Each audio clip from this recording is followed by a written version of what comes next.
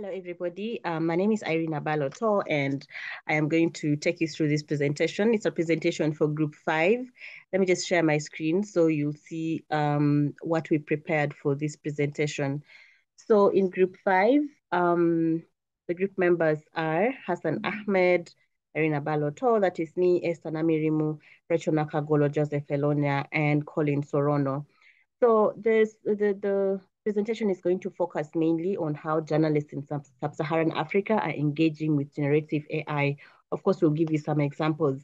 And also, if you look at this picture right here, it's generated using AI. So it's interesting that there's so much that journalists can do nowadays, especially using AI. If you analyze this picture, then you'll probably understand that AI can do a lot more than we can ever imagine. But of course, also taking into account fake news and all the other information that come with it.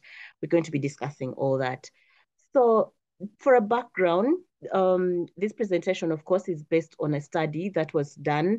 And we are basically just analyzing it to see how AI as a tool is being researched and is also being used by journalists to do their work.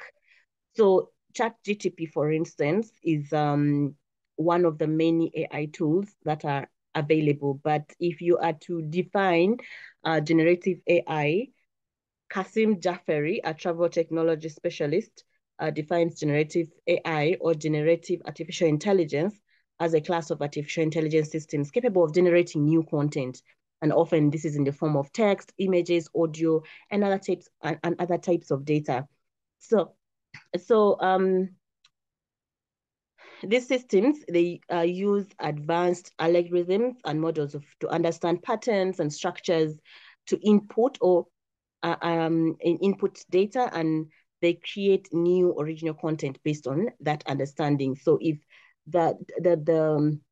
if ChatGPT has been trained, it then gives you information based on what was fed into it. So we have information that was last updated as per 2022, but that is up to February of 2022.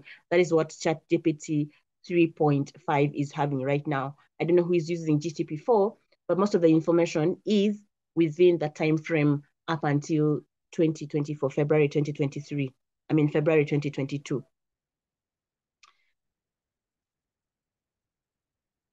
Okay, guys, so I'm just giving this as a sample for you to understand what is expected of us and how we're going to be doing this presentation. So I hand it over to you.